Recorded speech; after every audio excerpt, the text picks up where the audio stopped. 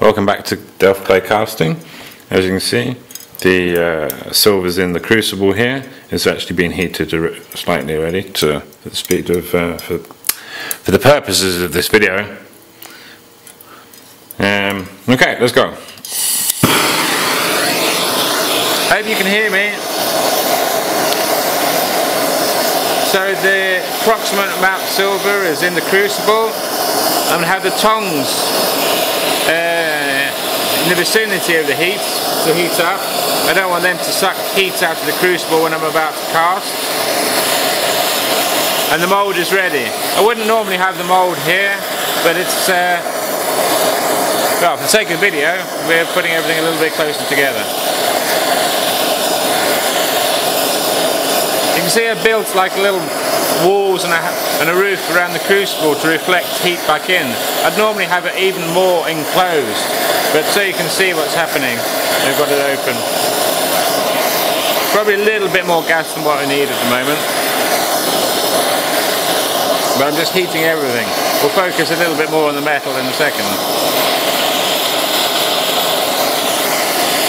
You see the surface of the metal is just beginning to go a little shiny.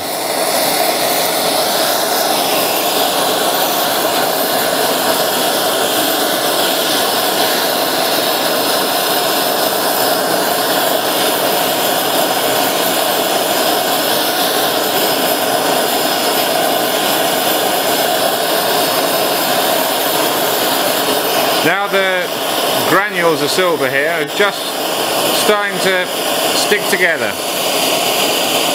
There's quite a lot of flux in there, so first the flux will sit on the top. You see, now the granules have gone to a lump.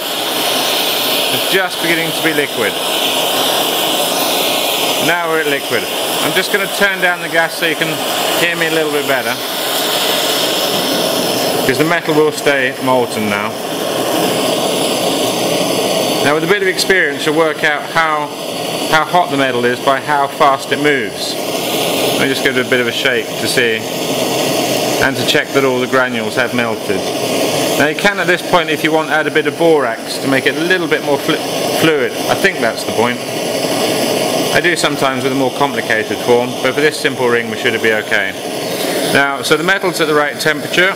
I've got the flame hitting the front of the metal and the crucible, and I bring both over to the mould. The pouring action is pretty much just the same as milk into coffee. Quick but not too quick. And there we go. It solidifies almost immediately. Burns a little.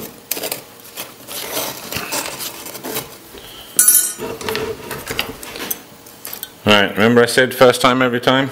Not always. But with this one, we're lucky. That's cast almost perfectly. A little bit of texture here to cut away.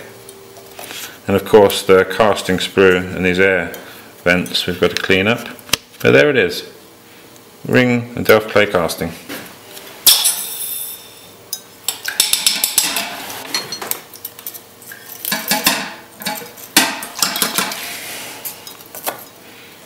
Thank you for watching. Next episode perhaps we'll do the cleaning up and finishing of the ring.